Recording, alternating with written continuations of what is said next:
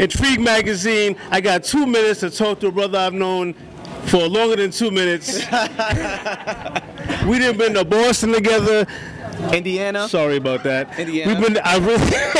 Indiana, long trip. This brother, yo, I love this brother. Much love. I love this brother. Bro. And now that I have him on camera for everybody in Intrigue world to see, I want him to come back to the Keri's Corner radio show. Yes, sir. Now that we're worthy of his presence, and get him on Intrigue. What you been doing up there? What you been up to, brother? Just working. Brooklyn and yeah, working. Keri just trying to stay at it, man. yeah, Fort Queen's finest has made a name for himself, and my favorite single of his.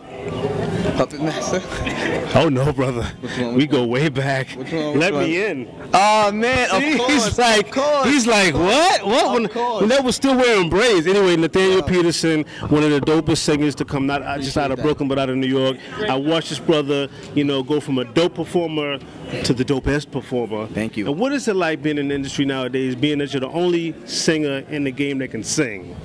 I wouldn't say I'm the only, but I'm just trying to stick to it and then just keep the genre alive. That's all. And what's it like being in the game nowadays, being the only dancer that can dance?